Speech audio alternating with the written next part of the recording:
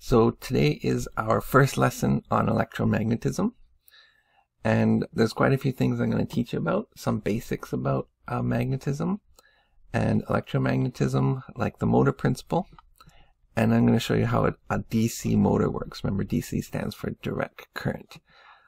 There's no math problems today.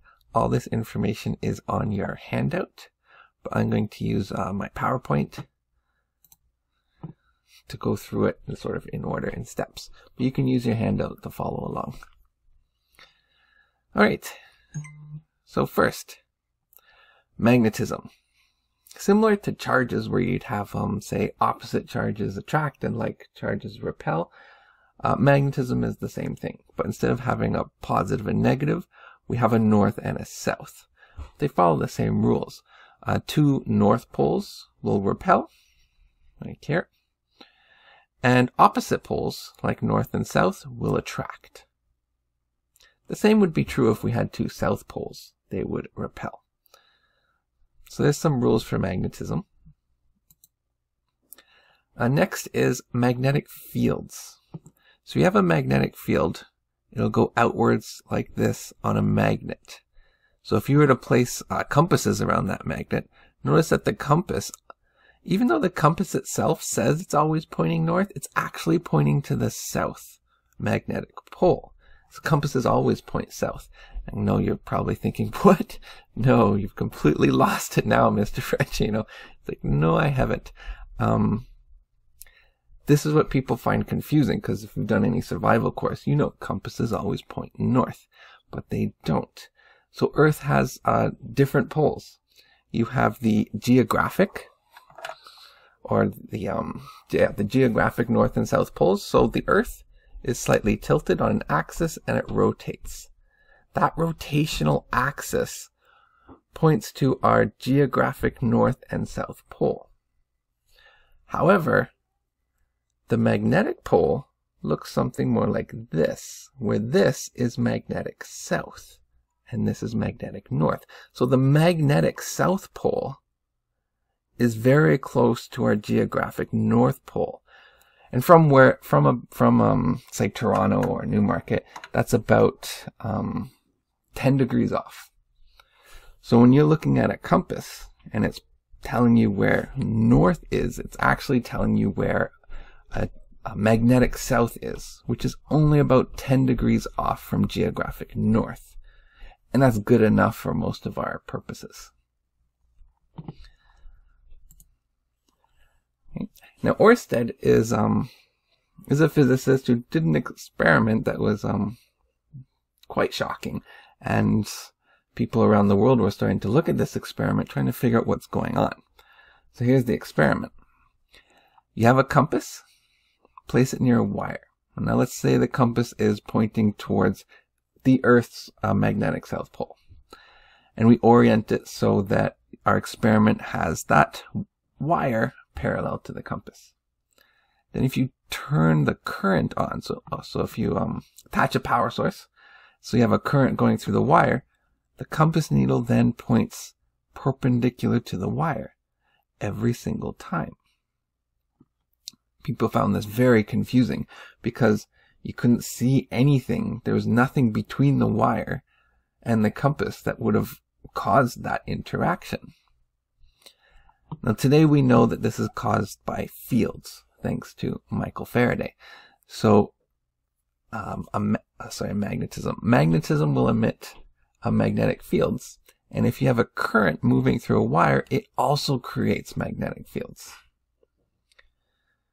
Okay, and there's a rule to figure out the direction of those magnetic fields. So we've talked in a previous lesson about the difference between electron flow and conventional current. Now again, we're pretty much going to use conventional current. So for conventional current, we have something called the right-hand rule. Now I can't see all of you, so I'm going to imagine, and hopefully you follow, that you put up your right hand. Okay, based on the video, this might be a mirror image, so it might look a bit confusing, but put up your right hand, and then put your thumb in the direction of the current. Okay, I think my image is mirrored, so I'm just going to do this. And then curl your fingers. The direction your fingers curl show you the direction of the magnetic field around that wire. It's called the right hand rule.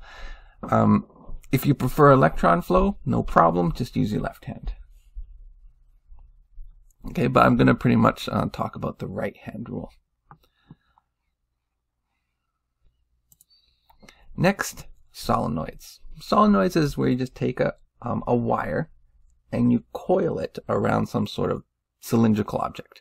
That's called a solenoid. Sometimes we just call it a coil. Now, if you were to put a current through that solenoid, you'll actually get a magnetic field going through the center of that solenoid. And you can figure out the direction of that.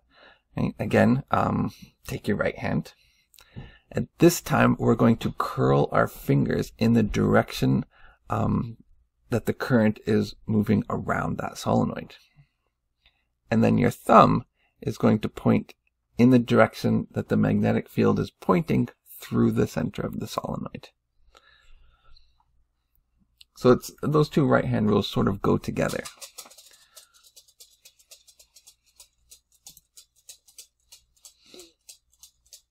All right.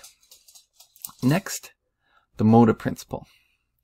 So let's say we have these two magnets. Now these two magnets are creating a magnetic field that go from north to south. So there's a magnetic field going through this wire. And I've indicated in this diagram with the symbol capital B. Capital B represents magnetic field. Makes sense, right? Just like I represents current. So if you did put a current through the wire, it's going to feel a force. Why does it feel a force? Well, we've talked about if you put a current through the wire, it's going to have its own magnetic field around the wire. And so that magnetic field interacting with the magnetic field you've put it in due to those magnets will cause a force. To figure out the direction of that force, you're going to once again take your right hand, because we're talking about conventional current. Your fingers will point in the direction of the magnetic field, so north to south. This is very confusing with a mirror image that I'm working with here. So north to south, and then your thumb will point in the direction of the current. It's probably easier just to look at this picture. So your fingers are pointing north to south. Your thumb is pointing in the direction of the current, which in this case is coming out of your screen. And the force is directly perpendicular to your palm. So in this example here, there's a force on that wire going up. Right? Now, I'm going to go back one slide. I'm just going to mention one more thing that we'll talk about later. But I've talked about how you can have currents or moving charges. That's what current is, moving charges, create a magnetic field. Now the opposite is true. You can also have a moving magnetic field create a current. So if you were to take a magnet, if you had no current going through this solenoid and you were to take a magnet and put it through the solenoid, it would generate a current in the wire. It's very important. It has to always be moving. A current is always moving. So if you put a magnet through it and then left it inside at rest, it's no longer creating a current. It always has to be moving. And you can do that in a couple ways. You can move it in and out, or you can spin it inside. And we'll talk about more about that when I teach you in the next lesson how our electrical grid works and how we actually generate electricity. But for now, we're going to sort of use this motor principle here that I've described to explain how a DC motor works. So let's look at the parts of a DC motor first. Okay, so we have the stator. This is just something that provides a magnetic field. You could have a coil with a current going through it, or you can have permanent magnets. Right? You just need something that provides a magnetic field. Then you have your armature. This is a loop here that's free to rotate. And we have our commutator. This is right here, this circular ring, and it has a split in it. That split is very, very important, and we'll talk about that in a moment. Then you need a power source to somehow attach to the ring, but you don't want it spinning with the ring because the ring's going to spin. So you have sort of a brush, right? And the brush just touches the ring, but doesn't spin with it as it moves. All right, so in this first example, let's say we hook up a power source and we're going to follow conventional currents. Let's go from the positive end. The positive end goes here, through here. So right here from A to B, it's going from A to B, and then it goes around and it goes from C to D. Now we have a current inside of a magnetic field. This is going to feel a force due to the motor principle we just talked about. So let's focus on this segment, AB. So we have a magnetic field going from right to left. And then we have a current. If we look at this, I've indicated the current here with a circle with an X through it. That just means the current's going into the page. A circle with an X means into the page. If you had a circle with a dot, that means coming out of the page. A good way to remember that is I like to think of archery because I love archery. So if you saw an arrow coming out of your screen, you would see that point on the tip. But if the arrow was going into the screen, you'd see the back of that arrow and the fletchers or the feathers on the back, creating that X.